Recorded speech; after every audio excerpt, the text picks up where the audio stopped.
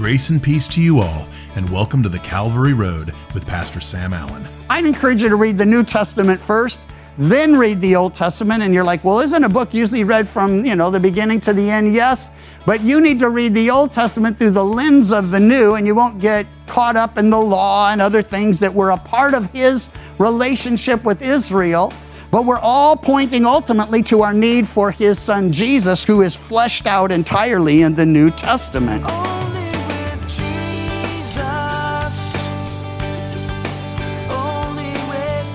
In today's broadcast, we have part 2 of Pastor Sam's message, Born Again and Alive in Him. We're taking up in verse 14 of the Gospel of John, and we'll complete the chapter today. We're finishing up looking at Jesus' interaction with Nicodemus, and then we'll look at the words of John the Baptist regarding the Messiah, our Lord, Jesus Christ. So let's listen in. Then he uses an illustration that Nicodemus would have been very familiar with. As Moses lifted up the serpent in the wilderness, we read verse 14, even so must the Son of Man be lifted up, that whoever believes in him should not perish but have eternal life. Now, some of you read through the Old Testament. If you haven't, highly recommended reading. If you're brand new to Scripture, I'd encourage you to read the New Testament first, then read the Old Testament. And you're like, well, isn't a book usually read from, the beginning to the end? Yes, but you need to read the Old Testament through the lens of the New, and you won't get caught up in the law and other things that were a part of his relationship with Israel. But we're all pointing ultimately to our need for his son Jesus, who is fleshed out entirely in the New Testament. Anyway, he says, as Moses lifted up the serpent in the wilderness, it takes us back to the book of Numbers. It's chapter 21. God's people had been freed miraculously by God. 10 mighty signs, plagues, led to their release from bondage in Egypt. By the way, they went down to Egypt. When they went down, there were 70 of them. And when they came out, there were thousands and tens of thousands and hundreds of thousands. Some say a few million. But the important thing to note is they came out a mighty nation, as God told Abraham, then Isaac, then Jacob, he would make of them. The other issue is, though, now they're out of that 400 years of bondage and they're wandering in the wilderness. And when they get hungry, they cry out and God gives them manna from heaven. When they're thirsty, smite the rock. He gives them water from a rock in the wilderness. And at this point, though, they're a little fed up with Moses and sadly with God. And they begin to complain and murmur, saying, you brought us out here just to let us die in the wilderness. And they said, and we're hungry and we're thirsty and our soul, and this is where they cross the line, our soul loathes this worthless bread.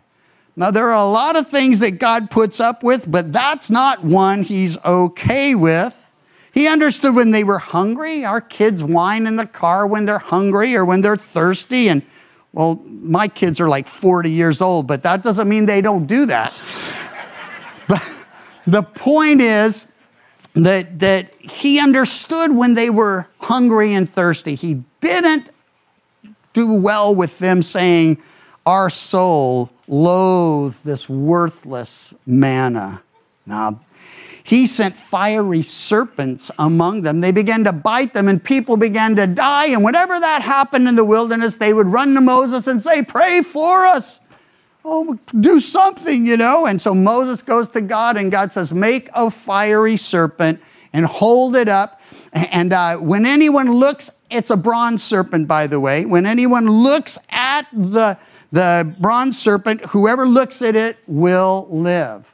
So Moses does what God instructs. Does it make sense? It makes sense because God said to do it. That's the only reason it makes sense. Ordinarily, making a bronze serpent to imitate snakes biting everybody isn't going to be a solution. But in this case, God said to do it, and he did it. And anyone who looked on that bronze serpent, they lived, even if they'd been bitten. Now listen, we've all been bitten. We've been bitten by sin. All have sinned and come short of the glory of God. The wages of sin is death. The gift of God, everlasting life through Jesus Christ our Lord. So here's what Nicodemus is getting. Whoever believes in him, as Moses lifted up the serpent in the wilderness, even so must the Son of Man be lifted up. Clearly a reference to his coming cross, that whoever believes in him should not perish. That word means not annihilation, but it means the end of life as they know it, should not perish, but have everlasting life. Now, listen, the life we're living, for believers and unbelievers, it's a temporal life. Once we're in Christ, we have everlasting life. So our real life, the one that goes on forever, it's yet ahead for us. Every good thing we're experiencing now will pale in comparison to what he has planned for us in the future. But those who are living in the flesh never come to faith in Christ. They die in their sins. They perish. But it's not annihilation, because Jesus teaches after death, everyone will be conscious. After death, everyone will know, hey, I'm dead. But those of us in Christ will go, whoa, I'm dead, but here I am alive in the presence of God. Instantaneously, absent from the body, present with the Lord. The unbeliever, well, they will stand before God as well. But when they do, it will be in judgment. So there's the first resurrection, it's called. You want to be a part of that. Every born-again believer will be a part of the first resurrection. And the second resurrection is a resurrection unto judgment. The first, a resurrection to everlasting life. Well, verse 16, and most of us are familiar with it. For God so loved the world, talking about the motivation for sending his son to die for our sins. It talks about the power of that motivation. He didn't just love the world, he so loved the world. He gave his only begotten son, that whoever believes in him should not perish, but have everlasting life. The word only begotten is the only born one, the one and only like himself. The only one who pre-existed with the Father, came from the Father, was born miraculously, lived sinlessly, died for our sins on the cross, rose again, and ascended into heaven. He says in verse 17, and it's important, God did not send his son into the world to condemn the world, but that the world through him might be saved. Jesus didn't come to condemn because we were already condemned. If his plan was to condemn, all he had to do was stay home with the Father. All of mankind is under the curse. All mankind was headed to eternity without the Lord. But Jesus bridged that gap through the cross, through the life he gave, the death he died for our sins. Well, he who believes in him is not condemned. So important. But he who does not believe, and this is what I was trying to say, is condemned already, because he has not believed in the only begotten Son of God. All sin, so all are condemned. This is the condemnation, that the light is come into the world, and men love darkness rather than the light, because their deeds were evil. For everyone practicing evil hates the light, and does not come to the light, lest his deeds should be exposed. It's so important that we get this. The word for loving darkness here is the same word when it says God so loved the world. He loved us sacrificially. He loves us unconditionally. And he's saying, men love the darkness the way he loves us. That's why they embrace the darkness and they sacrifice themselves for the things they do in the darkness. There's something else, though. When he talks about everyone practicing evil hates the light and does not come to the light, lest his deeds be exposed as evil. To practice evil says they have a lifestyle of evil.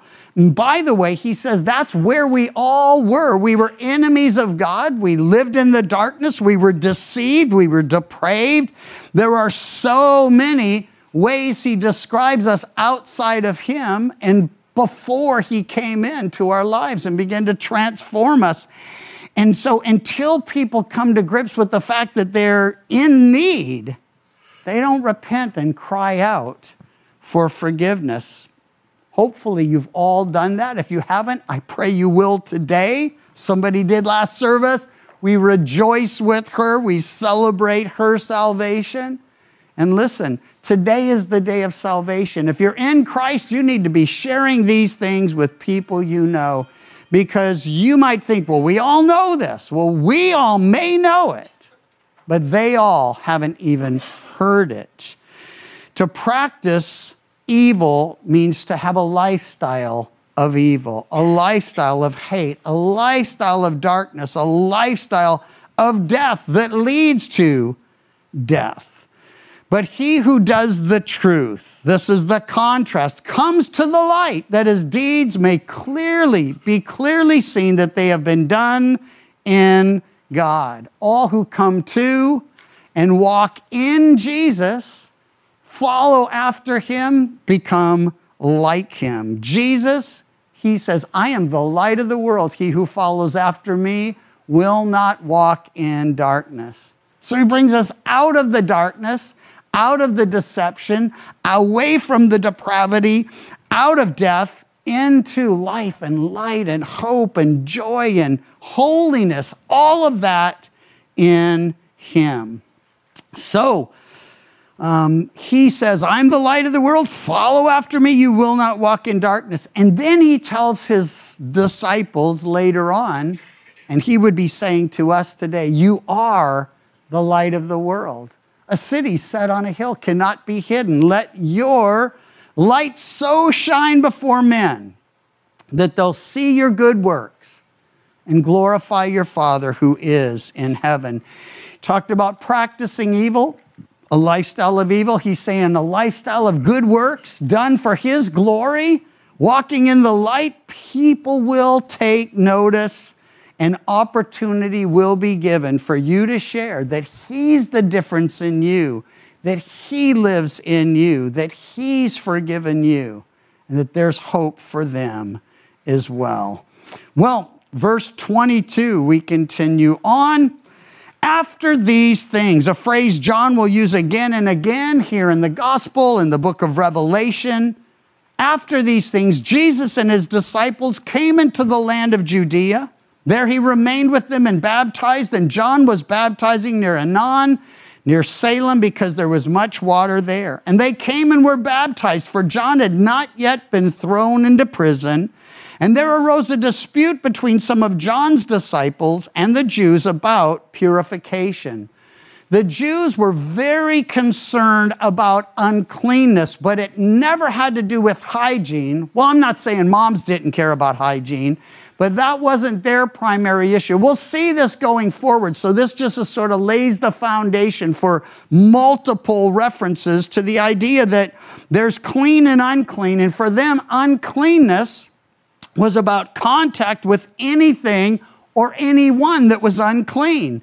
It was a ceremonial thing. It made them unfit for worship or service or fellowship. So it's a huge issue. That's what they're talking about, purification. Why are they talking to John the Baptist about it? Because he's calling men to repent of sin and be baptized publicly for the remission, the purification, if you will, of their sins. So Jesus, in our very next chapter, will meet with a woman who has conversation with him. He initiates the conversation, by the way. And when the disciples come and see she's talking to a woman, they're just as surprised that the woman was that he would even converse with her.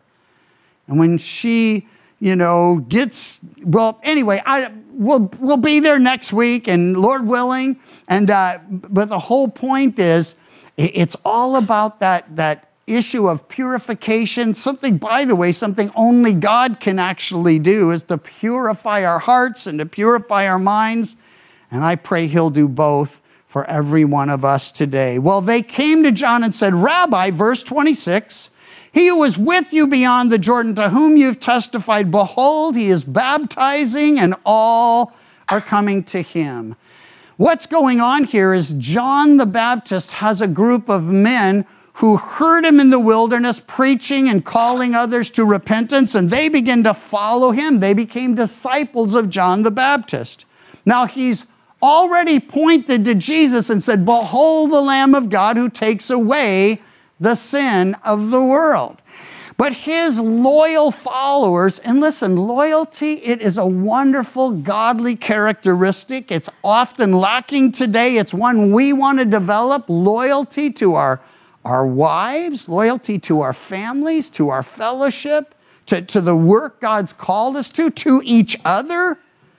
But it's a good and godly attribute, but it requires humility. And John represents so beautifully that reality. John answers and says, a man can receive nothing unless it's been given to him from heaven, given to him from above. His response is a revelation from heaven that our gifts, natural and supernatural, physical and spiritual, they're all gifts from God. If you're musical, God's made you musical. If you think like an engineer, God's made you logical. If you're artistic, God's made you artistic. And you can use whatever he gives you for his glory or for yours. And that's really the only difference, because all of the physical gifts come from him. True for spiritual gifts as well, but spiritual gifts should only and must only be used for the glory of God. Should be true for all of our gifts, but billions of people are ignorant of him. So they have gifts from him, they're not even thankful to him. But we know better. And John knew better. And I love it because he says, a man can receive nothing unless it's given to him from heaven. And you yourselves bear me witness. You remember, you heard me, he's saying. I said, I am not the Christ, but have been sent before him. He who has the bride is the bridegroom. But the friend of the bridegroom who stands and hears him rejoices greatly because of the bridegroom's voice. Therefore, this joy of mine is fulfilled. He must increase, but I must decrease. I love this. He's taken us back to that theme of the bride and the bridegroom, the church, the bride of Christ, Jesus, the groom, of course. And he's saying, listen, at a wedding, the best man doesn't fret because the groom and the bride are being wed. No, he's there to celebrate with them. I do have a question about how they end up calling the best man, because she should be marrying the best man, shouldn't she? But nevertheless, that's how it's laid out. And he's just saying, look, I'm like the best man here. I'm just here to celebrate the unity of the bride and the groom. And so he gets the ministry he's in. He understands the work he's called to. And he's telling us humility, it's a key, the key to joyful service in the Lord. Instructed to do all things as unto him. Instructed to do all things for his glory. He says, my joy is fulfilled. It's literally overflowing. And for that to happen in your life and mine, there needs to be more of him and less of us. He must increase. And for that to happen, we must decrease. The picture is we're 100% of us. Then we come to Christ and we give him a chunk of us. And he's like, I need the whole thing for this to work for me. I need all of you. Every part. That's why he says to love him with all our heart and soul and mind and strength, with all that's in us. But he can't get more of me if I'm still on the throne of my life, nor can he with you. So what John is just saying is that for him to increase, which he must, I must, and we must decrease. Then he goes on to say, he who comes from above, returning to that theme, is above all. He who is of the earth is earthly and speaks of the earth. He who comes from heaven is above all.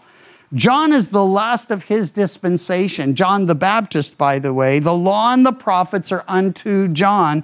He points to Jesus. Jesus starts a whole new thing, the age of grace, where it's not about the law or works or our best efforts or our good intentions. It's all about what he's done for us and is doing in us and doing through us. So he gets all the glory. Jesus is the only one who came down from heaven. That's a theme I mentioned. John 6 will fully develop, so we'll see it there. What he's seen and heard, he testifies, and no one receives his testimony, but he who has received it. And when he says no one, he's not saying no one in the entirety, but he's saying most aren't. But he who has received his testimony has certified that God is true. For he whom God has sent speaks the words of God. For God does not give the Spirit by measure. The one whom God has sent speaks the words of God and does not give the Spirit by measure. That phrase, the one whom God has sent, 39 times in John. It's used 16 times in the 21 chapters of John. And so 39 times in all, 16 in John. And listen, the phrase is, the one God sent speaks the words of God. And he doesn't have the Spirit by measure.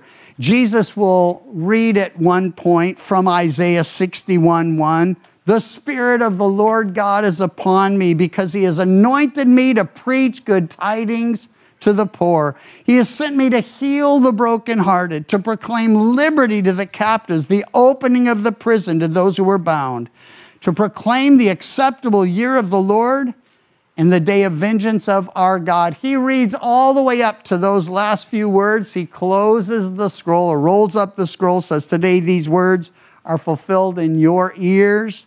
He doesn't read the day of vengeance of our God. That's yet ahead at his second coming, just prior to it, 7 years of it.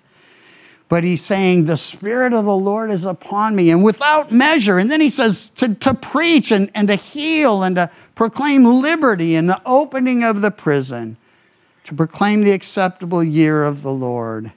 Listen, he wants to fill us and use us in the very same way in our day. The Father loves the Son, we read in verse 35, and has given all things into his hand. He who believes in the Son has everlasting life. Not believes stuff about him, believes in him and into him, and, well, into salvation from him. And he who does not believe the Son of God shall not see life, but the wrath of God abides on him. No issue more important, no question more needed. Do you believe that Jesus is the Christ, the Son of the living God? Because if you do, then you have life in him. And if you don't, man, come to him today and tell others about him. In verse 30 of our study today, John the Baptist stated that Jesus must increase, but I must decrease. Now, while that certainly applied to John's ministry, I do not believe that it only applies to John, as I believe it applies to each and every one of us who are in Christ. So how do we do that? Listen to what Jesus said to his disciples in Matthew 16:24. If anyone desires to come after me, let him deny himself and take up his cross and follow me. Now, I find at the beginning of every new year, I start working on all of the things that I want to accomplish in the new year. Now, Jesus doesn't have an issue with this, but he does want me to make myself available to him to do the work of the kingdom. Therefore, one good application of this is to keep our eyes and ears open for what the Lord may call us to do, and be willing to set aside our own agendas in order to fulfill the call on our lives that he places. In doing this, we're not only denying ourselves of the desires of our flesh, as many of our agendas are powered by the desires of our flesh, but we are also decreasing so that he may increase. The Calvary Road is a ministry of Calvary Chapel Chico, and you can visit our website, ccchico.com, or download the CC Chico app to contact us and listen to other studies from Pastor Sam. You can also listen to The Calvary Road as a daily podcast by visiting thecalvaryroad.com. We'd love to hear from you, and until next time, may you find grace and peace as your journey takes you down the Calvary Road. And your grace